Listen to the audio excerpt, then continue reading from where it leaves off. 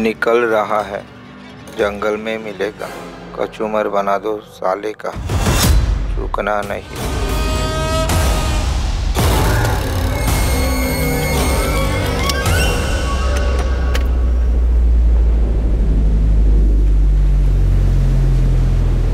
क्या बाबल्या? ठीक हूँ साहिबा। टारी और बॉन्डो नहीं आएंगे साहिबा? आज नको रे, आज फक्त तू मेरा ड्राइवर कम बॉडीगार्ड कम हिंगा सप्लायर भी। वो तो हूँ साहिबा। चल लवकर चल।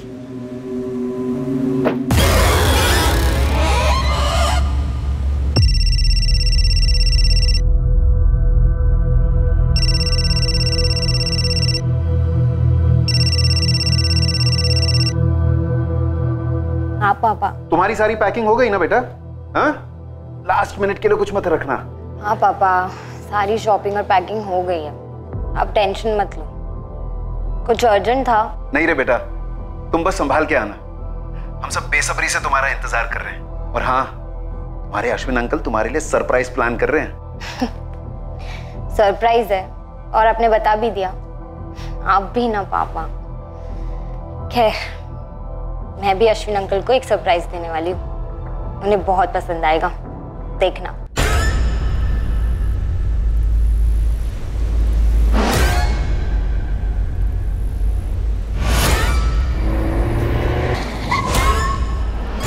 क्या हुआ रे बाबल्या?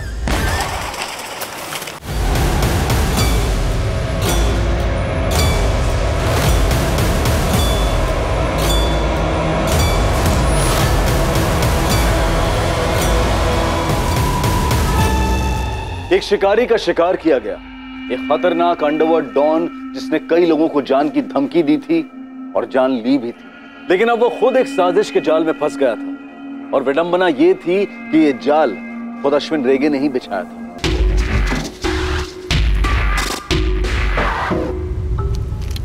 सर, ये गन फायर नहीं हुई है, ग्लव कंपार्टमेंट खुला हुआ है।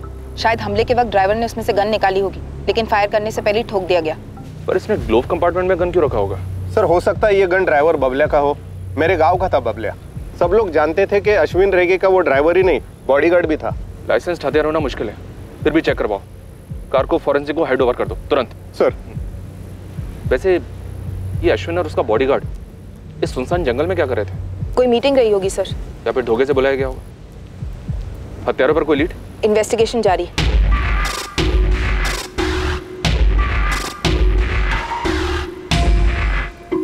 प्रभु। जी मैडम। एक गाड़ी वहाँ मेन रोड पर ले आओ, रास्ते में सीसीटीवी जरूर मिलेगा। जी।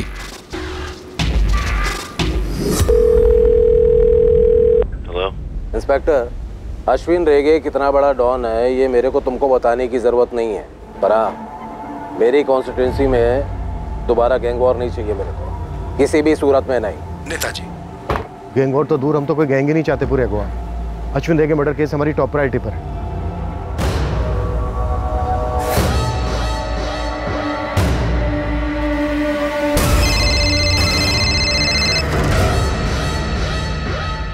जी पूछिए। मिसेस रेगे, आप अपने पति के बिजनेस को लेकर हाल ही में मिली किसी धमकी या दुश्मनी के बारे में कुछ बता सकते हैं? वो अपने बिजनेस का कोई भी मसला कभी शेयर नहीं करते थे। आपने फोन पर बात करते हुए सुना हो किसी के साथ? इंस्पेक्टर, नहीं मालूम उसे, बोल तो रही है पर आप बीच में बोल रहे हैं। देखिए, मैं सिर्फ अश्विन का बिजनेस पार्टनर ही नहीं, उसका सबसे करीबी दोस्त भी था। हम दोनों के परिवार एक परिवार है, हमारा घर भी इसी कॉलोनी में। हमारी लड़की इनकी लड़की है। इस वक्त मैं और सविता भारती के सबसे करीब हैं। वैसे आप जानते ही होंगे सविता के सोशल वर्क के बारे में। मैं इस वक्त बस ये जानना चाहता हूँ कि अश्विन के मर्डर की सुपारी किसने दी और वो कहाँ जा रहे थे बिना सिक्योरिटी? मुझे तो उसने कुछ बताया नहीं। नेता शशिकांत चिंबल घर से जब जा रहे थे पूछा था मैंने उनसे। जा कहाँ रहे हैं आप? उलवा जा रहा है मैं, नेताजी चिंबलकर के घर पर, लंबा मीटिंग। फिर तो डिनर कराए बिना नहीं छोड़ने वाला आप। नहीं कराएगा तो मैं छोड़ेगा क्या उसको? साला बाकी के टाइम मेरे टुकड़े पे पलता है। Mrs reggae, are you sure Ashwin Netaji से ही मिलने जा रहे थे पुलवा में? सविता जी, चिंबलकर साहब आपके एनजीओ को काफी सपोर्ट करते हैं। हाँ तो क्या, सारे पॉलिटिशियंस काम के लोगों को सपोर्ट करते ही हैं। आप कहना क्या चाहते हैं? बहुत जल्द आपसे दोबारा बात होगी अलग से। पोस्टमार्टम के बाद अश्विन की बॉडी आपको हैंड ओवर कर दी जाएगी। मिसेस रेगे, ये बबलिया अश्विन का ड्राइवर बहुत वफादार बॉडीगार्ड था, धोखा कर ही नहीं सकता। हत्यारे प्रोफेशनल टाइप के मालूम है। पॉइंट ब्लैंक रेंज से टारगेट पे 6 गोलियां चलाई गई। राइट, सुनसान जगह पर ड्राइवर का बॉडीगार्ड को भी मार डाला। एक ही बुलेट सिर में, शायद कोलेटरल डैमेज मौके पे था इसलिए मारा गया। या फिर शायद ये भी प्लान में शामिल था, उसके बाद इसको खामोश किया गया। बॉडी के हाथ में गन थी लेकिन उस गन से कोई फायर नहीं हुआ। इन हत्यारों ने ऑटोमेटिक पिस्टल्स यूज किए। आर्मामेंट फोरेंसिक टीम आपको रिपोर्ट्स भेज देगी। और यही टाइम ऑफ डेथ सुबह 9 और 10 के बीच में हुई है। इन दोनों के ब्लड स्ट्रीम्स में कोई अल्कोहल नहीं है, न कोई फॉरेन सब्सटेंस। आप चाहें तो बॉडीज को हैंड ओवर कर सकते हैं। Thank you doctor. रुको रुको, होटल में सीसीटीवी।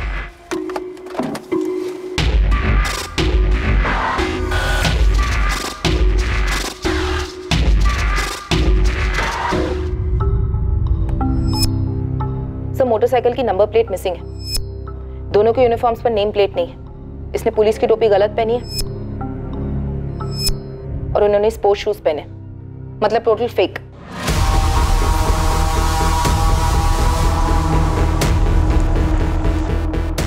निकल रहा है, जंगल में मिलेगा, कचूमर बना दो साले का।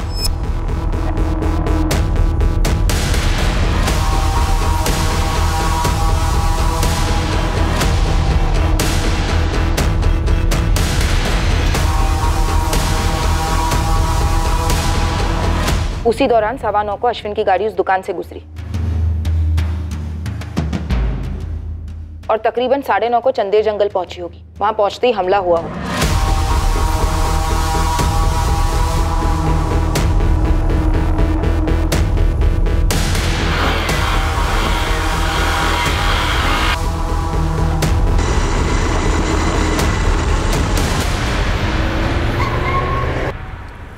क्या हुआ रे बाबले? साहिबा पुलिस।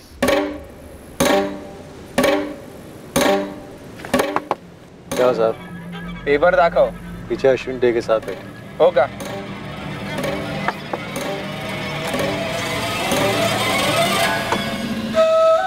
क्या रे? थोड़ा देख ले, सारे पेपर दिख जाएंगे। बस चल चल चल, देर हो रहा है। देर तो तुझे ही धरती पे हो गई है कमीने।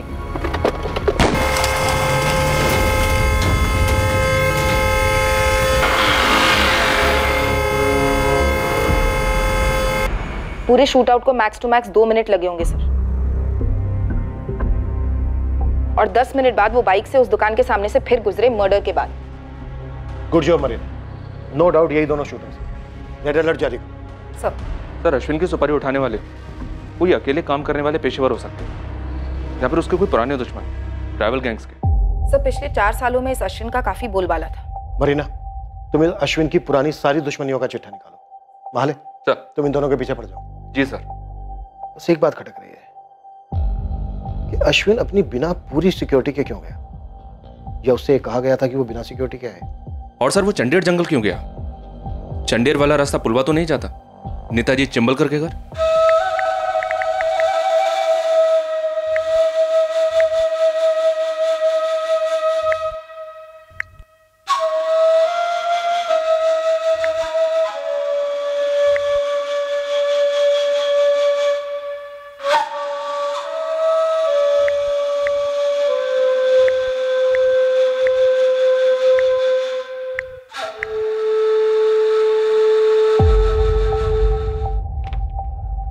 सर, पूरे महाराष्ट्र स्टेट में और कर्नाटक स्टेट में जितने भी पुलिस थाने, सब जगह ये तस्वीर पहुंच जानी चाहिए पूरी डिटेल्स के साथ। जी सर। वैसे मारने के तुरंत बाद फरार हुए होंगे नहीं? ढूंढ लेंगे हम। अब देखते हैं वो हमारे हाथ लगेगा, उसके जरिए में मास्टरमाइंड मिलेगा या मास्टरमाइंड हमें उसका पता बताएगा। टेरी सर, लग जाए इस काम पे, टाइम नहीं अपने पास। सर।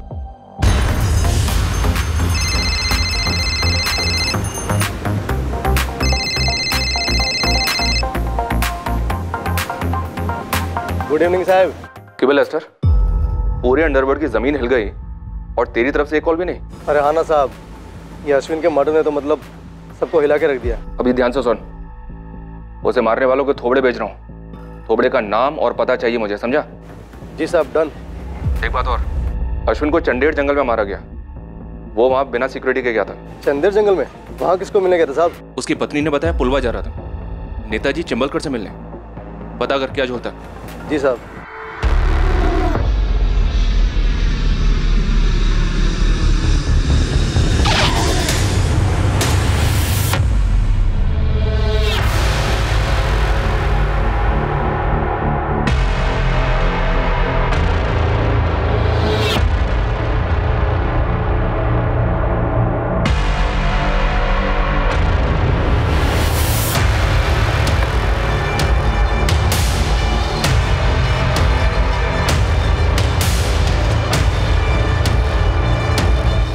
अंकल,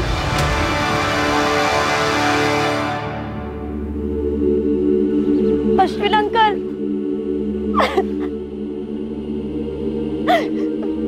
मम्मा, ये सब क्या हो गया? ये सब कैसे हो गया? अश्विन अंकल ने मुझे कल ही तो फोन किया था। हेलो, ए मेरी प्रिंसेस, कैसी है रे तू? हाँ, बढ़िया हूँ मेरे फेवरेट अश्विन अंकल। आप बताइए। पापा बता रहे थे आप मुझे कोई सरप्राइज देने वाले हैं। तेरा पापा ने तेरे को सब बता दिया? तेरा पप्पा भी ना अब परसों तेरा बर्थडे है, वो तो सरप्राइज है ही नहीं। वो तो हम तब से मना रहे हैं जब तू 3 साल की थी। बिना दांत की छोटी सी चिड़िया। ओफो, सरप्राइज बताओ ना। सरप्राइज ये है कि तेरा बर्थडे अपन लोग समंदर के बीच में टाइटैनिक पर मनाएंगे। वो क्या बोलते हैं, याट पर। Wow, yacht party. Thank you, I love you Ashwin uncle. I love you रे।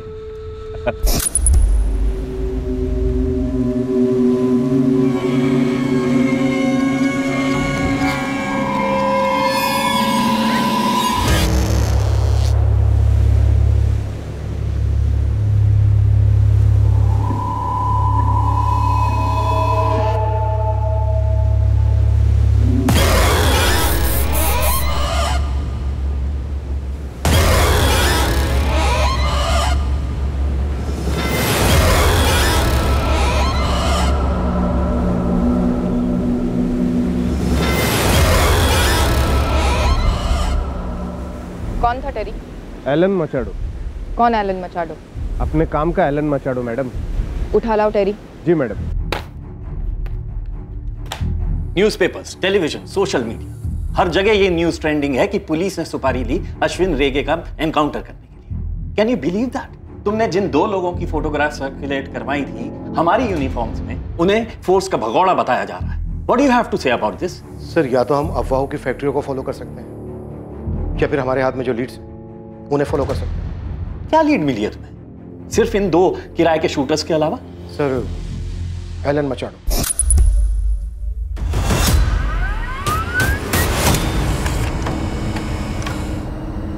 कहाँ मिलेंगे ये दोनों?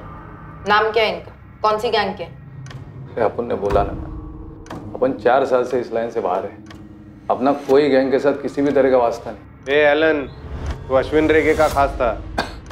अभी अपन सिर्फ खुद का खास है, खासते रहता है। अपन पिछला जिंदगी दफन कर चुका है, अभी बहुत जल्द खुद भी दफन होने वाला है। मैं एलन, मैं तुम्हें गारंटी देती हूँ तुम्हारा नाम कहीं नहीं आएगा।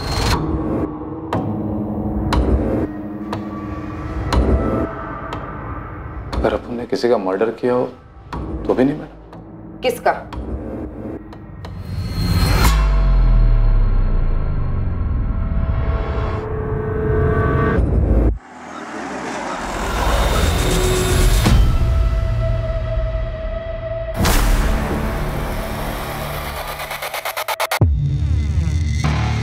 डैनी फुतराडो, जैसे कि आप लोग तो जानते हो, अश्विन के टक्कर का डॉन था मैन, शायद उससे भी तगड़ा।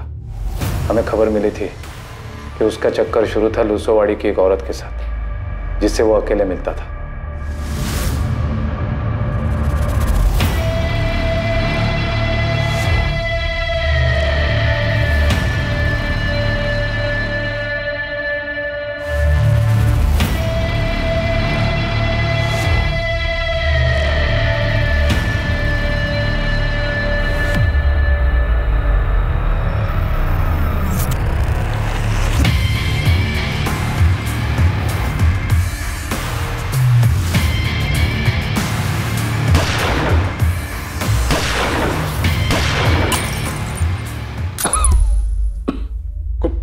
कुछ दिन बाद हम सबको अंदर कर दिया गया। तुम दोनों गैंग्स की दुश्मनी तो काफी सालों से थी, उसके पहले तो कभी एक दूसरे पर हमला तक नहीं किया था। वही तो मैडम, वही तो।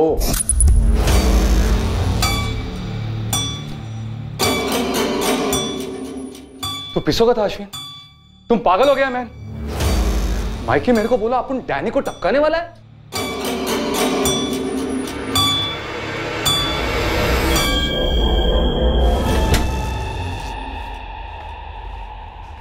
एलन, तू मेरा गैंग का सबसे पहला और पुराना पंटर है, इसलिए तेरे को बोल रहा है मैं। मेरे को डैनी का पूरा एरिया मिल रहा है, उसका पूरा बिजनेस मिल रहा है और ऊपर से बोनस में गारंटी भी मिल रहा है। उसका छुकरा लोग चू नहीं करेंगे, समझा गया? लेकिन मैन, ये गारंटी देने वाला अपन का नया गॉडफादर है कौन? सुपारी के कुछ दिन बाद हम सबकी गिरफ्तारी दिखाई गई, फिर बेल करवा दी गई। केस आज भी चल रहा है। डैनी के मौत के बाद उसका छोटा भाई जोई उसका गैंग चला था। उसने प्रॉमिस किया था कि अपने भाई के मर्डर का बदला लेगा। मैं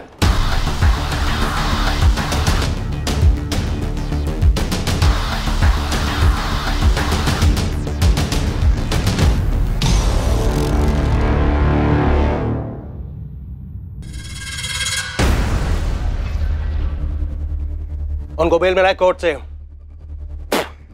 अब उनसे नहीं। हमारे वकील लोग अपना केस लड़ेंगे, अब उन अलग से अपना केस लड़ेगा। तो जो पहला चांस मिला ना, तो अश्विन और उसके गैंग को खल्लास करेंगे, एक एक करके या एक साथ, जैसा भी। अभी बोलो, कौन कौन है आप उनके साथ?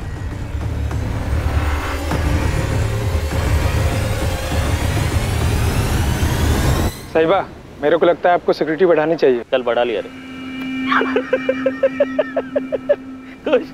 ए बगना रे एलन, अपना गैंग में इसका किधर पपलू फिट होता है तो देख रहे।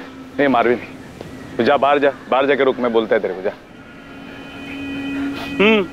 बोल रहे एलन। मेरे को नहीं जम रहा, मैं गैंग छोड़ रहा है। इनफैक्ट मैं लाइन ही छोड़ रहा है। मैं कोई छोटा मोटा बिजनेस चालू कर देगा अगर तबीयत ने साथ दिया तो।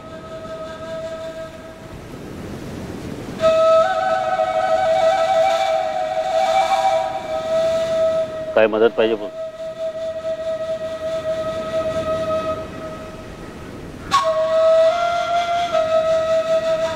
एक बात बोलूं मैं? मेरे को डैनी को नहीं टपकाना मांगता था। नहीं, जिस चिंबलकर के लिए तूने डैनी को टपकाया ना, उससे बच के रहना। मैं नेताजी शशिकांत चिंबलकर। इस एलन ने तो सिर्फ चिंबलकर का नाम ही लिया ना। वैसे वो डैनी का भाई जोई क्यों नहीं हो सकता? और इस अश्विन ने तो दर्जन भर लोगों का मर्डर किया था, उनमें से किसी का रिश्तेदार क्यों नहीं? उन सबको कहां डालेंगे? पर सर, नेताजी शशिकांत चिंबलकर क्यों नहीं? क्योंकि तुम्हारे पास कोई सबूत नहीं है सरदेसाई। सर, अगर सबूत होते तो नेताजी इस वक्त जेल में होता। हमें स्ट्रॉन्ग डाउट है कि वो इन्वॉल्व है इसमें। पूछताछ तो बनती है सर। ओके, 24 घंटे में परमिशन मिल जाएगी तुम्हें। Thank you sir. Sardesai sir, Ashwin चिंबलकर से मिलने जा रहा था, ये तुम्हें सिर्फ इसलिए पता है क्योंकि उसकी वाइफ ने ऐसा कहा। इसके अलावा कोई सुराग है तुम्हारे पास? फिलहाल तो नहीं है सर। अगर तुम्हारी जगह मैं होता ना, तो उसकी वाइफ को इन्वेस्टिगेट करता।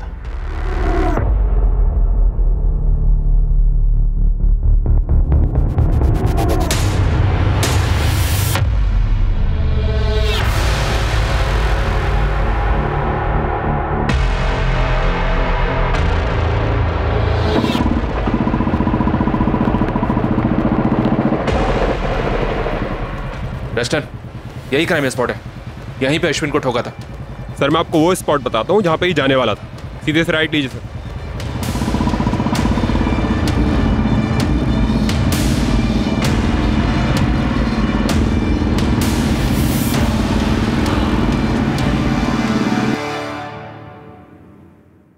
इसका प्रिंट आउट मिलेगा? जी सर, मुझे 2 मिनट दीजिए।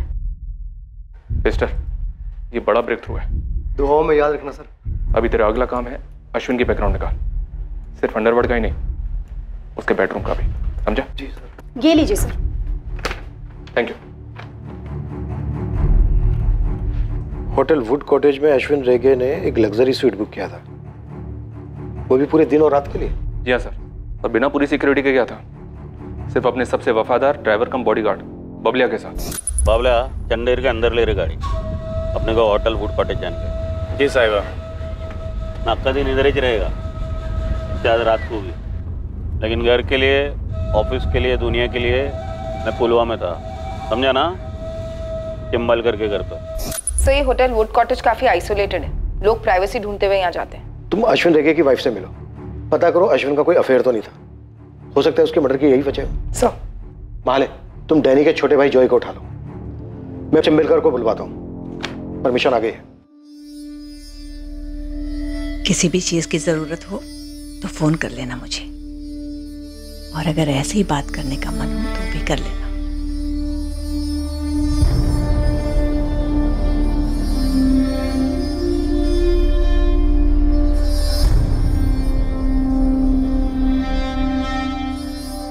Account number 5684201934। मेरे पति का अकाउंट नंबर है। इस अकाउंट से होटल वुड कॉटेज का लग्जरी स्वीट बुक हुआ था, 1 दिन और 1 रात के लिए। अपने किसी गेस्ट के लिए बुक किया होगा। क्यों बता रही हैं मुझे ये सब? परसों बुक हुआ था, खुद आपके पति के नाम पर। चिंबलकर के घर की तरफ नहीं, इस होटल की तरफ गए थे जब अटैक हुआ। शायद आपसे झूठ बोला, शायद आपके पति का कोई अफेयर था। जख्मों पर नमक छिड़क रही हो तुम मेरे। आपके जख्म काफी पुराने लगते हैं मिसेस रेगे। Assistant sub inspector Marina ग्रीजा। मेरे पति का अफेयर नहीं था, कभी भी नहीं था। बात ही नहीं करनी तुमसे मुझे। आपको मुझसे इसलिए बात नहीं करनी क्योंकि आपको कोई और बात सुननी नहीं है। इतने सालों से आप एक झूठ जीती आ रही हैं, उसे आप हिलाना नहीं चाहती।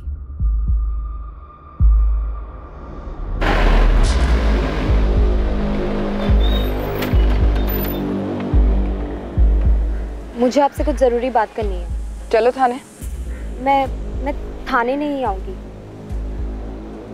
एक्चुअली मेरा नाम कहीं नहीं आना चाहिए।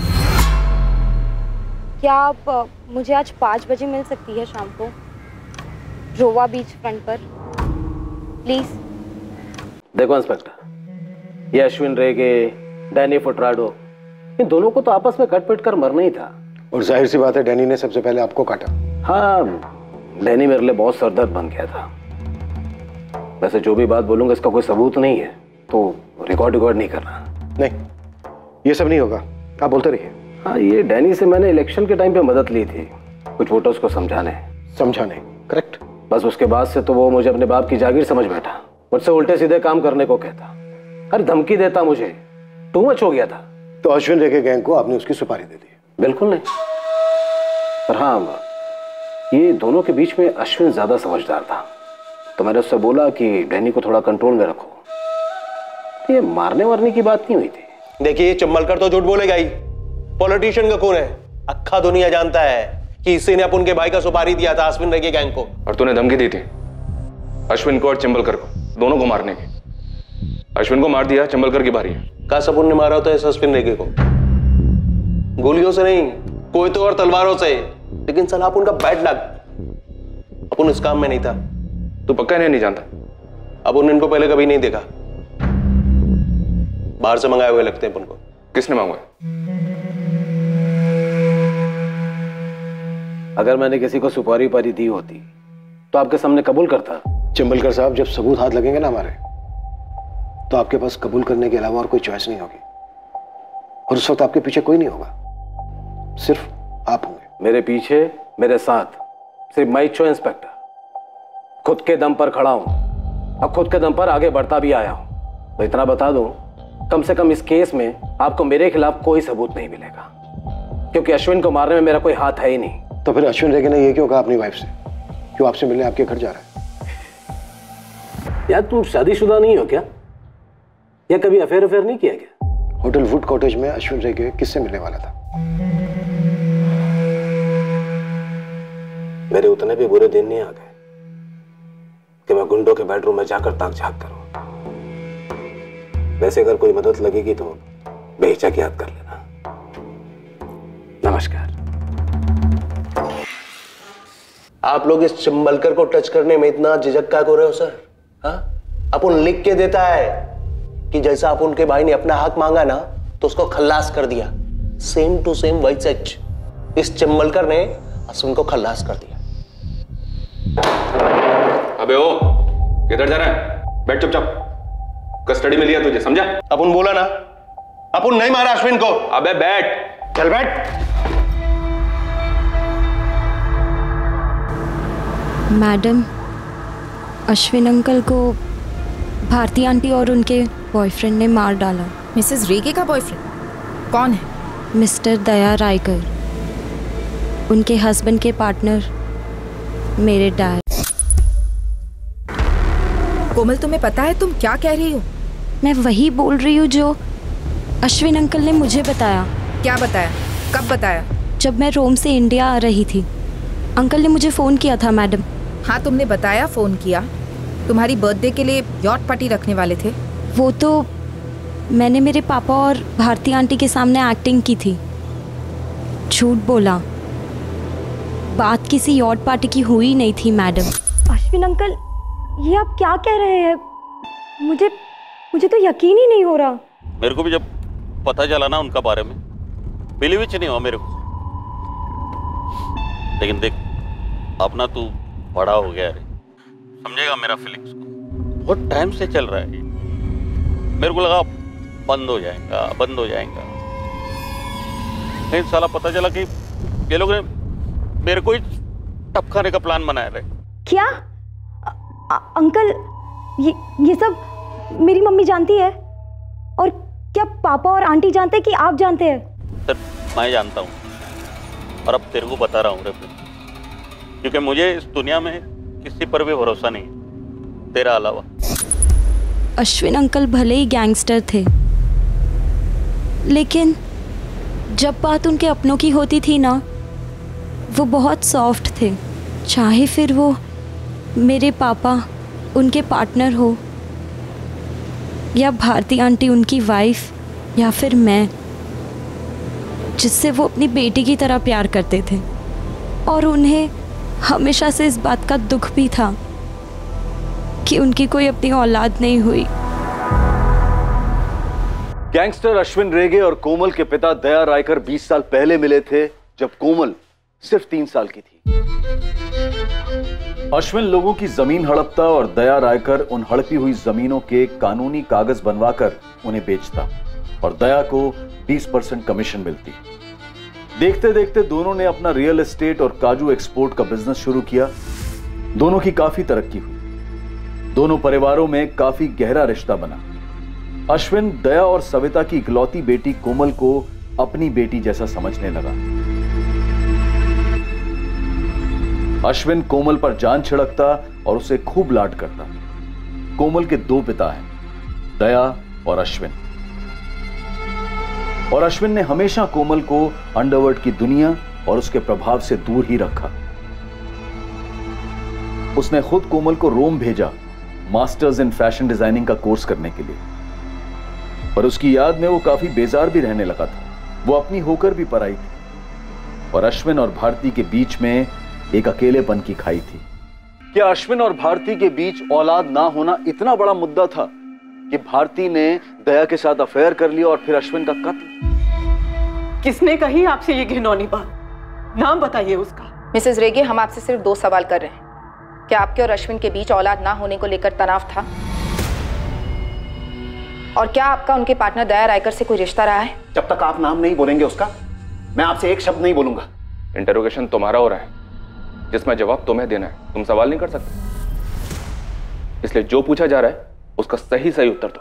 तो सुनिए, ये जो कचरा आपके कानों में भरा गया है, ये जो सड़ी हुई बात भरी गई है, इससे ज्यादा झूठ दुनिया में और कुछ नहीं है। मेरा भारती के साथ कोई अफेयर नहीं है और ना ही अश्विन की हत्या में मेरा कोई हाथ है। और रही बात मेरे और अश्विन के बीच के रिश्ते की, तो हाँ, था तनाव हम दोनों के बीच। दुनिया भर के टेस्ट करवा चुके थे, लेकिन कमी मेरे शरीर में नहीं थी।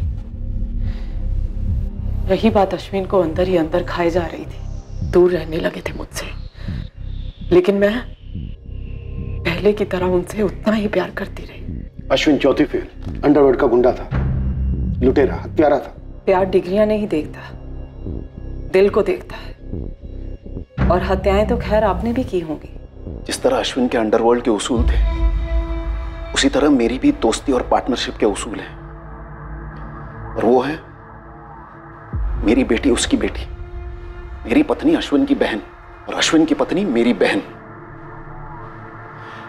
इससे ज्यादा और कुछ कहने की जरूरत है मुझे? फॉरेंसिक की रिपोर्ट आ गई। कोलेट में की गन्स यूज हुई थी। आजकल पेशेवर हथियारों की फेवरेट है। और सर, ड्राइवर बबलिया के हथियार का एक्चुअली लाइसेंस है। किसके नाम का लाइसेंस है? मिसेस भारती अश्विन रेगे।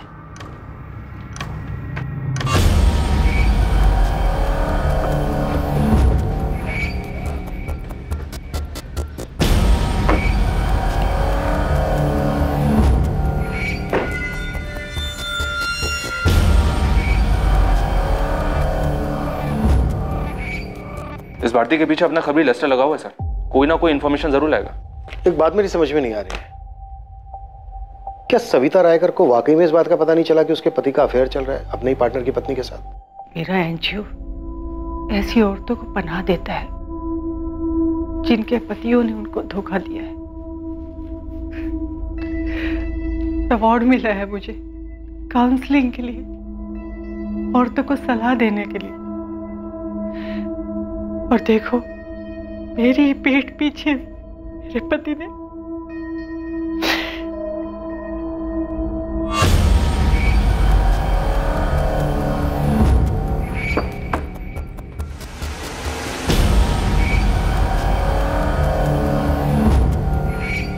भारती रेगे, अश्विन रेगे, दया रायकर, सविता रायकर और टिम्बलकर, इन सब के कॉल रिकॉर्ड्स निकलो।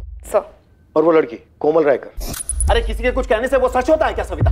पर पुलिस ने तो सच मानी है ना, तभी तो तुम दोनों को मिलने के लिए बुलाया है। अरे पुलिस क्या कोई भगवान है क्या?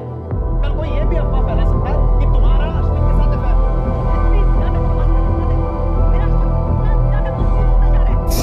इस लड़की का तुम्हें अचानक अफेयर और मर्डर प्लान के बारे में बताना खटक रहा है। सर, मैं कोमल के फोन रिकॉर्ड्स भी निकलवाती हूँ। खबरी लेस्टर का फोन है सर। हाँ लेस्टर बोल। ठीक है, 10 मिनट में पहुंचता हूं मैं। लेस्टर के पास भारती पर कोई टिप है सर?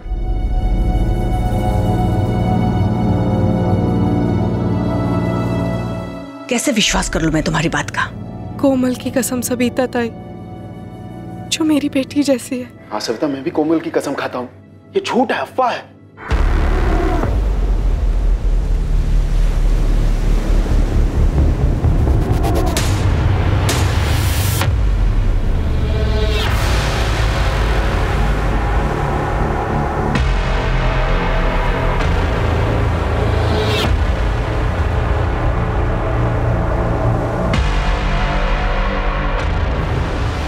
लड़की कोमल के नाम पे आधी प्रॉपर्टी छोड़ने वाला था ये अश्विन रेगे। ऐसी विल बनाई थी इसने, लेकिन साइन होने से पहले इसका गेम बजा। कोई सबूत है तेरे पास? सर, इसीलिए तो बुलाया आपको यहाँ। सर, वो वकील के ऑफिस के बाजू में एक जेरोक्स का दुकान है, उधर एक लड़की को पटाया और ये उस विल की कॉपी जो अभी तक साइन नहीं हुई और अब कभी होंगी भी नहीं। ये भारती रेगे काफी पहुंची हुई लगती है। ये अंडरवर्ल्ड वाली फैमिली है, यहाँ बच्चे बूढ़े औरतें सभी की ट्रेनिंग हो ही जाती है सर।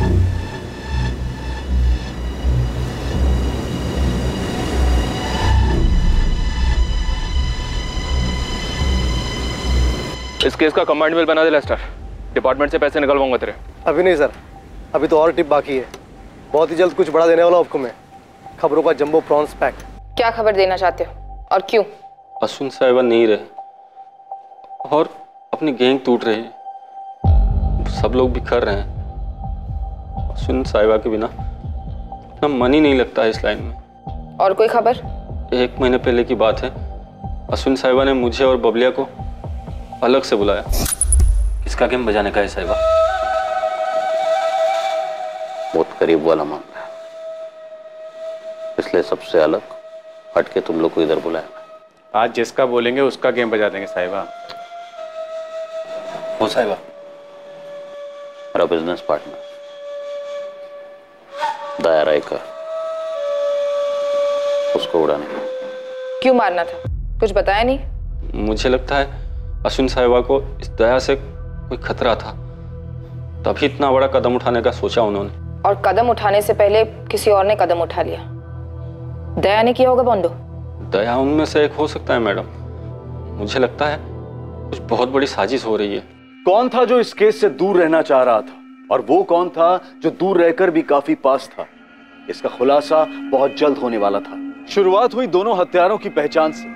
गोवा के पड़ोसी राज्य कर्नाटका की पुलिस ने उन्हें आइडेंटिफाई किया। दोनों वहां के हिस्ट्री शीटर्स थे।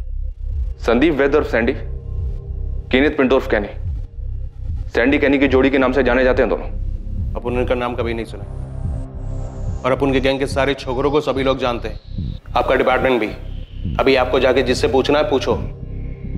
अपन का जमानत होने दो सर। अभी 2 महीने पहले इनकी जमानत हुई है यहाँ से। सैंडी और कैनी सुपारी उठाते थे।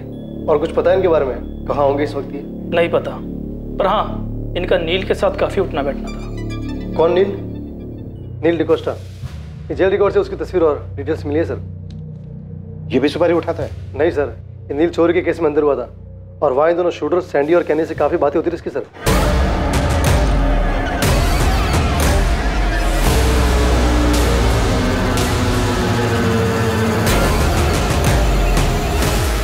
पर आपके काम की बात यह है कि ये नील ने चोरी दया रायकर के घर में की थी। क्या? जी, और सुनिए, इसको जेल से छुड़वाया किसने? खुद अश्विन रेगे ने।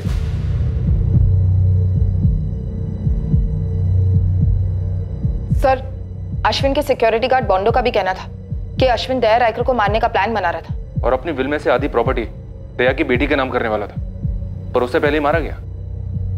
ये हो क्या रहा है? चल क्या रहा था रेगे और रायकर फैमिली के बीच? क्या ये चोरी सिर्फ एक नाटक था नील को जेल भेजने के लिए, जहां उसने उन दोनों शूटर्स के साथ मिलकर अश्विन को मारने का प्लान बनाया? इस नील का मास्टरमाइंड कौन है? पता है, जब तुम्हारे पापा ने अश्विन से हाथ मिलाया था तो मैं डर गई थी कि कुछ गलत होगा। मैं मन ही मन प्रार्थना करती थी, हर मंदिर में जाकर मन्नत मांगती थी कि तुम्हारे पापा इस गलत काम से दूर हो जाएं। तुम, मैं, तुम्हारे पापा अश्विन के साए से भी दूर रहें। अब तो अश्विन अंकल ही दूर हो गए। आप उससे खुश हैं मम्मा?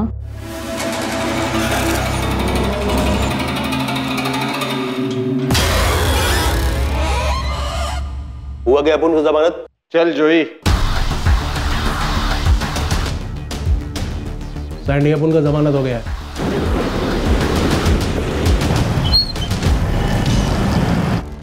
तो हम भी लौट सकते हैं भाई? भाई वहाँ पे मामला ठंडा हो गया? ठंडा होएगा, टाइम जाएगा। तुम लोग कुछ दिन उधर ही पड़े रहो। ठीक है भाई। जॉय भाई थोड़ा जल्दी कीजिए ना। देखिए भाई, यहाँ पे हम एकदम जेल से ज्यादा बोरियत हो रही है यहाँ पे। बहुत जल्द तुम लोग की लाइफ में एक्शन होएगा, प्रॉमिस। तेरे को मुंबई जाने का, ये दोनों उधर ही छुपे हैं, इनका इंतजाम करने का। ठोकने का या काटने का है? ना ठोकने का है ना काटने का है।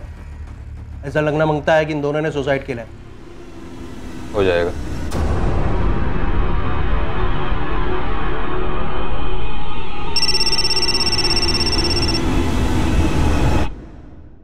Hello, inspector sir Desai. Yes speaking. Sir मैं नील डिकोस्टा बोल रहा हूँ। सर मुझे आपसे कुछ जरूरी बात करनी है। क्या कहना चाहते हो नील? सर मैंने दया रायकर के घर चोरी पैसों के लिए नहीं की थी। एक्चुअली सर मुझे फंसाया जा रहा है। कौन फंसा रहा है तुम्हें? सर वो चाहते थे कि मैं अश्विन रेगे का मर्डर करूं। कौन चाहते थे? नेताजी चिंबलकर और अश्विन रेगे की वाइफ भारती। क्या भारती और दया रायकर के अफेयर की बात सच थी, या क्या यह हत्या अंडरवर्ल्ड की दुश्मनी को लेकर थी जिसे जोई फुटराडो ने अंजाम दिया था, अपने भाई के कत्ल का बदला लिया था? कई एंगल्स थे, कई संदिग्ध थे और कई मोटिव्स थे, और सभी एक दूसरे से जुड़े हुए मालूम हो रहे थे। लेकिन इन सारी कड़ियों को जोड़ने वाली एक सिंगल कड़ी थी चंडेर के जंगलों में छुपा हुआ होटल वुड कॉटेज, जहां अश्विन ने एक डिलक्स स्वीट बुक किया था अपने कत्ल के दिन। यह स्वीट किसके लिए बुक किया गया था, इस दिलचस्प केस का शेष भाग हम देखेंगे कल रात इस केस के दूसरे और आखिरी भाग में। अब मैं अनूप सोनी आपसे विदा लेता हूं, फिर मुलाकात होगी। और याद रखें, क्राइम और आपके बीच में सिर्फ इतना फर्क है कि आप कितने सतर्क हैं। सतर्क रहें, सुरक्षित रहें। जय Hind. For more updates, subscribe to our channel, click the show links and enjoy watching the videos.